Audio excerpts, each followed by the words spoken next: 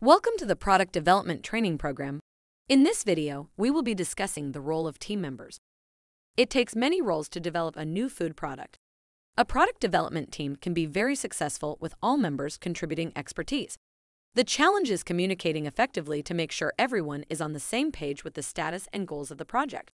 Team members include sectors like product development, engineering and production, quality, regulatory, and marketing and sales.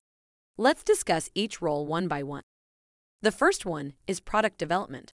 The product developer is in charge of developing new products, especially in terms of hands-on testing and managing the development process. Most of the time, if the company is in its conceptual stage, this person may be the team leader. Their duties include product formulation, determining sensory attributes, running shelf life tests, knowing food safety concerns, testing the process, considering nutrition, and calculating costs. That last point may need input from others as well. The second one is engineering and production. Engineers and production managers help determine process design. This includes equipment design and maintenance, process controls, production costs of line speeds, overhead costs, etc., employee training and sanitation.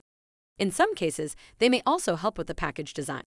This includes shelf life, handling, cost, consumer safety, and consumer handling. The third one is quality.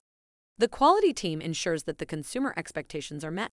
Sensory and quality attributes are tested by them to make sure the product meets the specifications. They also make sure that the food is safe to consume. There are different checks and tests to make sure the product is safe to consume.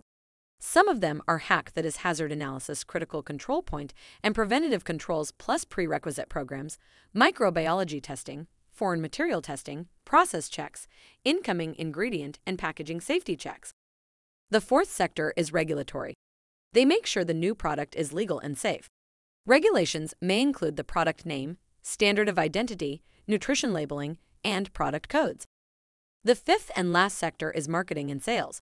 They define product market and positioning, confirm consumer need for a new product through surveys and consumer data, develop an advertising strategy, monitor competitor sales and new product introductions, help design product packaging, especially tied to attracting the target audience, and provide input on the product name. The sectors defined in this video are just a basic structure of what is required. This may vary according to the needs. For example, a multinational FMCG company may have more than a division under each sector. At the same time, a very small product under a new brand may have one person doing all the job. It doesn't matter how many people you have. All that matters is how you do it. Everything initially started small. Congrats on finishing this video. In the next video, we will be discussing some of the challenges of product development.